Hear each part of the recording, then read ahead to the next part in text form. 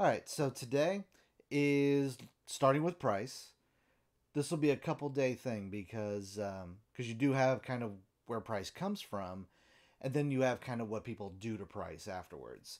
So, good way to think about price is this is in essence the invisible hand of the economy, especially in a free economy, in a free market economy.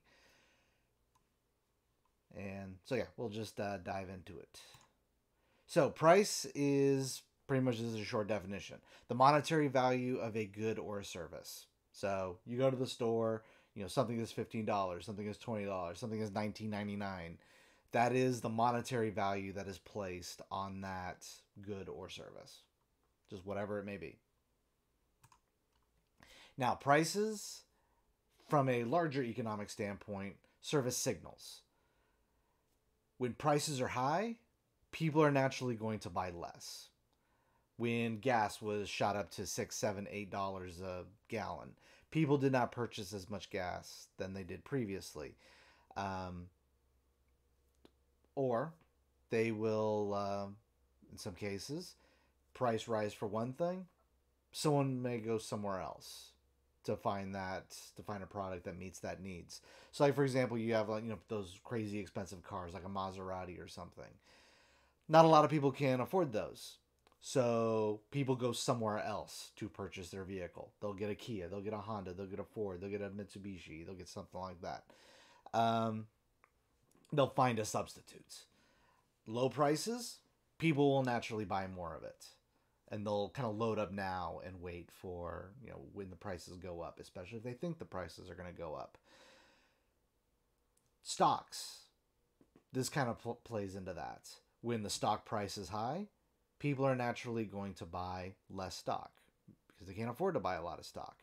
When prices are low for a stock, people will buy up all the stocks then. So, what a firm will do, or a company, if they're providing anything, if prices are too low for something, like people just are naturally not going to want to buy it, which drives the price down.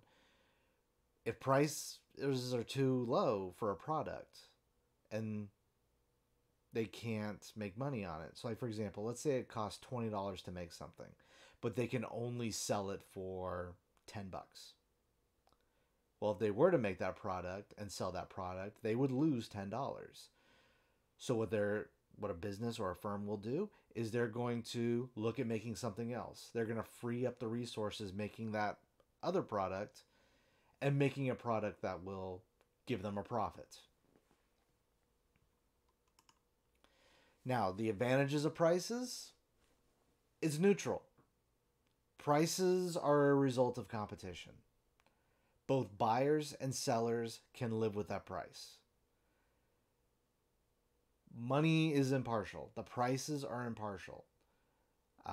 Because again, anybody can go off and say, like for example, why is this picture up here? Why is the Xbox One $299? Well, because it's in competition with the PlayStation, it's in competition with PC, it's in competition with Nintendo.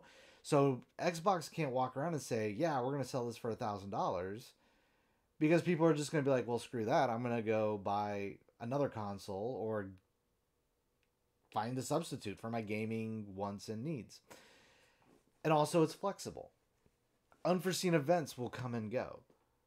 The Xbox may, it started off more expensive. As time went on, as the market was flooded, as people, could buy a refurb job, they would Microsoft lowered the price accordingly as it went on.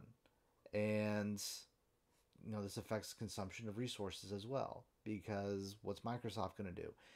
As the price goes down more, because, okay, it's been around, it's not new anymore. They're going to take the resources that go to making the Xbox One and making maybe the Series X. They will, invest it in other things. Same thing with PlayStation. Same thing with an automobile. People don't like the certain body style anymore for an automobile. Okay, people aren't buying it. Okay, the company is going to go, we're going to make adjustments. We're going to Instead of making this one vehicle that nobody likes, we're going to roll out something that people will like. And this is, this is how a company kind of looks at this. And it's familiar. Prices are familiar. They're easy to understand, especially when you have things like money. And again, we'll talk about money much later down the road. But again, it's easy to understand. Here's the thing from Kohl's. Shoes, $49.99 and under. We can understand that. We can understand, okay, $50 for a pair of shoes. Backpacks, 50% off. That's easy to understand. And this allows people, you, me, everybody, allows us to make decisions very, very quickly. We can look and be like, okay, shoes are $50. That's worth it. That's not worth it. That's worth it to you. It's not worth it to me. It's worth it to me, not worth it to you. So we're able to make snap decisions very, very quickly just based on looking at price. Then we have efficiency. There's no cost to administer this. People just say, this is what we're going to make. This is how much we're going to sell it for. There's no cost to administer this. There's no government bureaucracy standing in the middle making decisions as to how we're going to do this. And this is kind of what it looks like. And this is how we get price. Here's an example of this. We talked about demand. There's a demand graph. We talked about supply. There's a supply. Now what we get, the price, where we want it, is right here. The equilibrium point.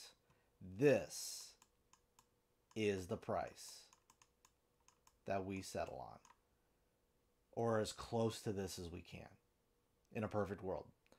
So what this does is this maximizes the supply and maximizes the number of people that are willing to pay for it. Because if you set the price, let me switch to a different color real quick. If you set the price right here, yeah, you may, you set the price here, you're not going to be able to supply the amount of pizza because supply will be stuck right here. So you're going to have a lot of people trying to buy pizza, but you're going to run out of pizza. If you set it right here, you'll be able to supply all the pizza. You raise the price, you'll be able to supply the pizza, but nobody's going to want to buy your pizza. So the ideal, the best place where you want to aim for is getting right here where the supply and the demand meet.